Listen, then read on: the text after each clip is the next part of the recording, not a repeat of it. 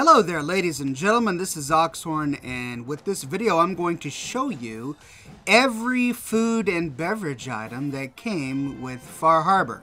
Many of us use those items every day in our inventory, but how many of us know what they actually look like? Well, I'm going to show you what every single food item looks like, including all of the beverages and the cooked meats. First, let's start with beverages, and let's get Vim out of the way. So you learn these Vim crafting recipes at the Vim Cola bottling plant in Far Harbor. You can find the recipes on the various terminals. Unlike certain Nuka recipes, which you can't craft, like Nuka Cola Dark and straight up Nuka Cola, you can craft Vim. So let's take a look at Vim. Remember that there are ice-cold variants of all of the different Vim beverages, which improve the HP and AP. I'll show you what those look like in a minute. So Vim heals 30 HP over time, 10 AP over time, and 35 HP over time, which is a little confusing. And the weight of each cola bottle is 1, which can stack up pretty quickly. Let's take a look. Interesting, so here too it does say heals 30 HP, 10 AP, and then 35 HP again. You know what? I bet you that last HP line is from a perk that I've got, because I looked up the stats for Vim and it said only 30 HP and 10 AP over time. The only thing that I can think of that would explain this is I do have the Wasteland Survival 3 perk from the magazine. It says heal 50% more from irradiated packaged food and drink. But does that count Vim? Because Vim doesn't actually give you any rads. It's not irradiated. It is packaged, but it's not irradiated. So, I don't know. Maybe there's a bug in the code or something. And this is what it looks like. A nice brown bottle of Vim Cola. Pretty attractive. Next up is the Vim Captain's Blend. Sea creatures are more hesitant to attack you. Okay, interesting. Plus 100 AP, which is pretty cool.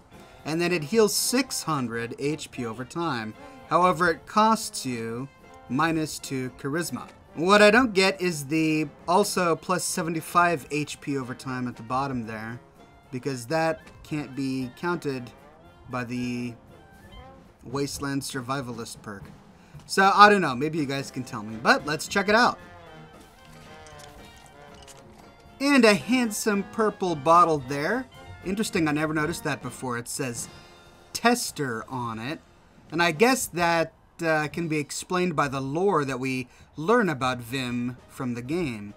We find out that it was currently being tested when the bombs fell, so they never actually got to release the Captain's Blend version of the drink.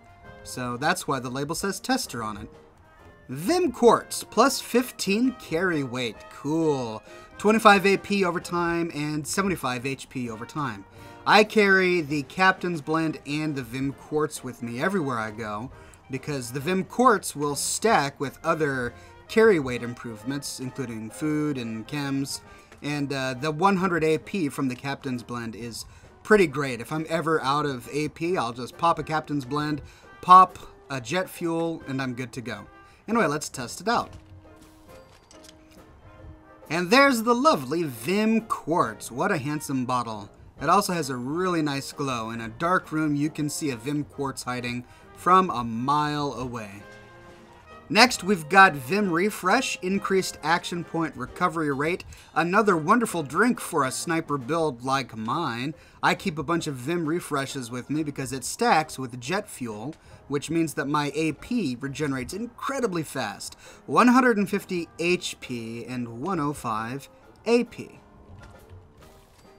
This one's got a lemon lime look to it. Either that or maybe a Mountain Dew look to it. But it's got another great glow. So the Captain's Blend, the Quartz, and the Refresh glow just like the Nuka Cola Quantum. Sadly, the regular Vim doesn't glow, just like the regular Nuka Cola doesn't glow. But they all look great. I put them in my ice cooler. This is from a mod. This gives the same functionality as the Buddy Robot, but it's just an ice cooler that you can put in your settlement. Anyway, I put all 4 of those in the ice cooler to see if they get ice cold, and they do. Let's check out their stats. So it's a significant boost. The ice cold Vim Goes from 30 HP and 10 AP to 55 HP, but the AP stays the same. Captain's Blend goes from 100 AP and 600 HP to 120 AP and 700 HP over time. Wow, that's like right up there with Stim Pack level stuff if you have all of the medic perks. Vim Quartz goes from 25 AP, 75 HP to 35 AP and 75 HP. And the Vim Refresh goes from 150 HP and 105 AP to 225 HP and 180 AP. That's pretty great. Looks like I'm going to have to make ice-cold variants of all of these and keep them with me instead of just the regular ones. In case you wondered, the ice-cold versions look exactly the same as the regular versions, as you'd expect. Next up is Ware's Brew. You get the Ware's Brew from completing some quests for the Nucleus in Far Harbor, and it heals 100 HP over time and instantly removes 100 rads. Let's check it out. Wow, that's a pretty big flask. It's got Ware, Brew, taped with masking tape, it looks like, onto the bottle there. And then we've got some typical Children of Atom symbols of atoms and nuclei and all of that. Pretty good looking. Now maybe I shouldn't include this, but raw sap is one of the ingredients for Ware's Brew, and it is a consumable in its own right. It heals 60 HP over time, and it says it gives you 0 rads. Look at that, it says rads 0, but then when you eat it, the rads thing pops up. That's a little weird. And there you go, looks just like the Ware Brew, only it's an unskinned version. It doesn't have the label on it. Looking nice. Incidentally, there is no ice-cold version of neither the raw sap nor the Ware's Brew. I just waited 24 hours and these are not ice-cold. That does it for the drinks. Next, on to roasts. First up is the Fried Fog Crawler. Damage resistance greatly increases in foggy and rainy weather conditions for 30 minutes. So, a fantastic food companion if you plan to spend a lot of time in Far Harbor. Probably better for lower levels. HP 125 over time and damage resistance plus 50 over time. Let's check it out. Oh, is it winking at me? Oh, that is just, you know what it reminds me of? It reminds me of those black sausage puddings that you can get in Scotland. Is that what they're called? They sell them in carts. It's basically just coagulated blood wrapped in pig intestine. Okay, alright, moving on. Next up is grilled hermit crab, and considering how difficult it is to get the hermit crab meat, we can understand why it heals 200 HP and grants 2 endurance and 2 strength for a period of time.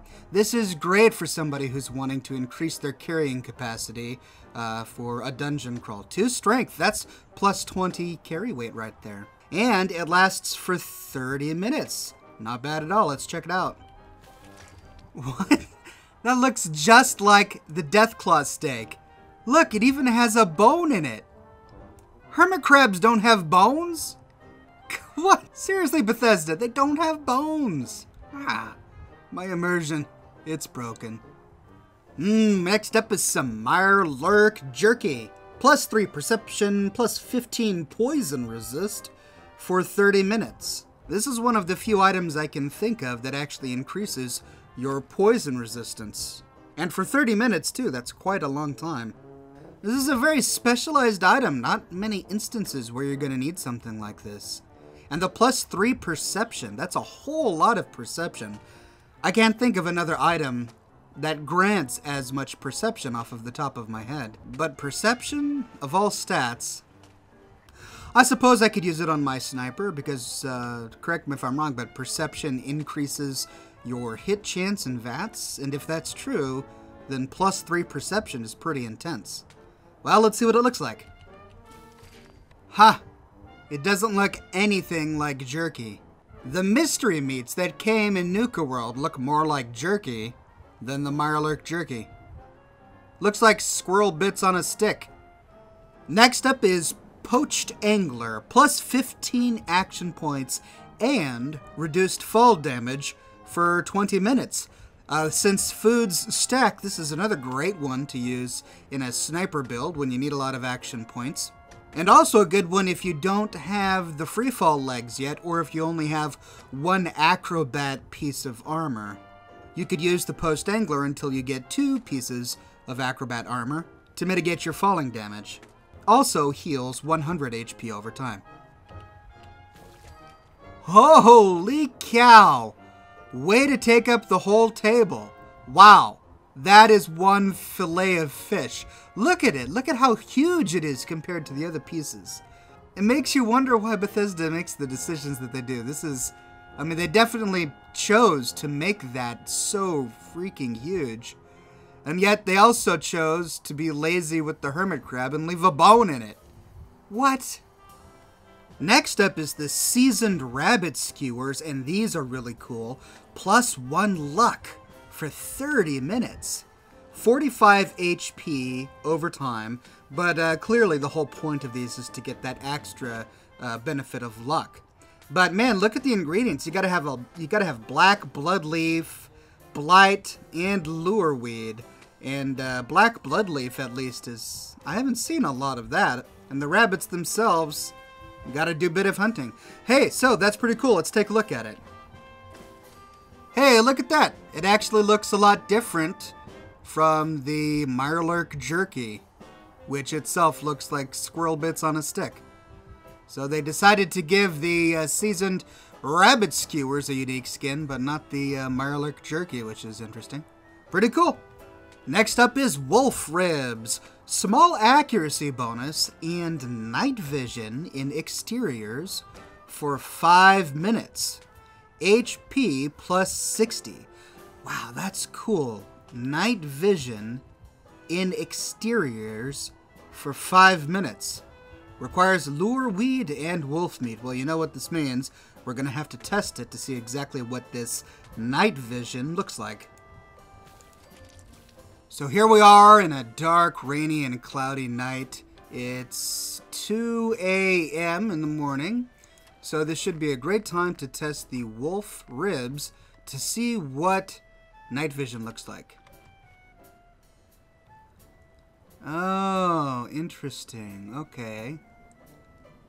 So it looks like the edges of the screen go blurry. Do you see that? On the right and left sides and the top.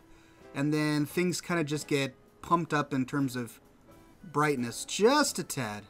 So, for those of you who don't have a Pip-Boy,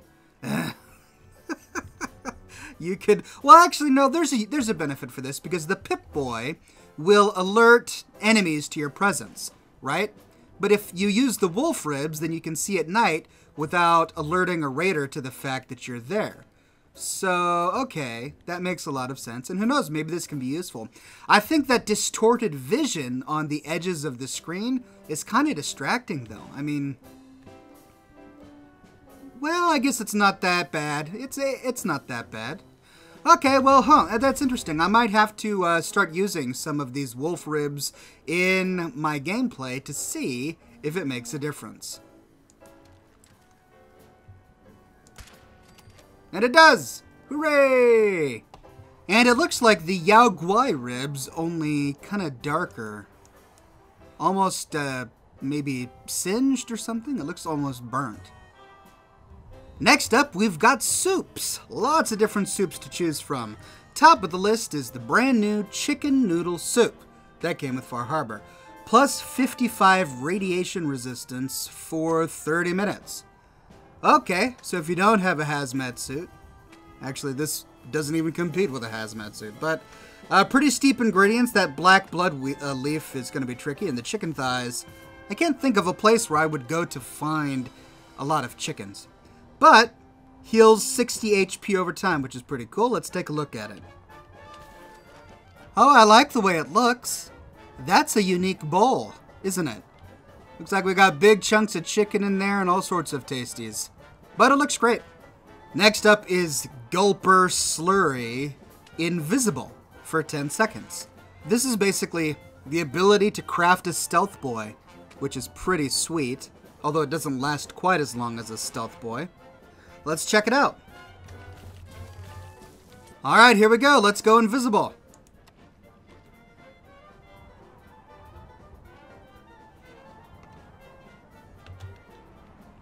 And I can run around. Sweet! It works! Oh man, look at that. It's like a spam can of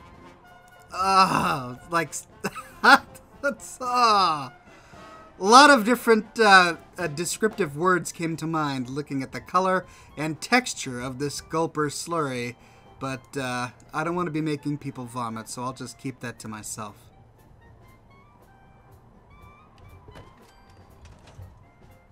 Here's something you probably haven't seen before. This is ground mole rat. It recovers 60 HP over time, but it gives you 2 rads. And this is cut content from the game. You can only get this using console commands. I read online that you're supposed to be able to find it in the last plank in Far Harbor, but I went there and I couldn't find it. But it does have its own unique texture in there. Kind of like a brain kind of looking thing. Well, it's ground mole rat. What do you expect? This next one is called the Captain's Feast. It grants you a 10% experience gain for 2 hours. You get this as a quest reward for completing the Rite of Passage quest in Far Harbor. This is a one-of-a-kind item. You can't craft it. You can't find it anywhere else. Once you eat it, it's done. So if you do complete that quest and you get this unique consumable item, make sure that you've got 2 hours to kill grinding experience to get the most benefit out of it. And there we have it, ladies and gentlemen. This is all of the craftable food and the unique or interesting food in the Far Harbor DLC. I didn't include vegetables or raw food here. This is just what you can cook and some of the other more interesting ones. But if you want that video, let me know in the comments below and I'll do my best to make it for you. I love how even items like these that are rather inconsequential, Bethesda puts a little bit of time and attention into, and they do make great settlement decorations, especially if you want to lay out a table for settlers or something like that. Incidentally, the latest version of OC Decorator is compatible with all of the food that comes in Far Harbor. I used OC Decorator to decorate this table. All it required is that these food items were in my inventory or my workbench. So there you have it, ladies and gentlemen. I hope you enjoyed that video. I had a lot of fun putting it together, and I actually learned some things. I hope you did too. If you like videos like these and you want to see more like them, please subscribe. And if you have ideas for other videos that you would like to share with me, leave a comment in the comment section below. I read all of my YouTube comments, and I respond to the very best ones. If you like what I do and you want to support me personally, consider being my patron on Patreon. Patreon subscribers get access to my private Discord server, and I really appreciate it. But more than anything, ladies and gentlemen, I'm just glad you're here today watching my videos. If it weren't for you, I wouldn't be able to do this. So thank you so much for watching. Until next time, ladies and gentlemen, this has been your neighborhood friendly Oxhorn. I release a new video every day, so tune in tomorrow. Same Ox time, same Ox channel. See you then, everybody. Have a good day.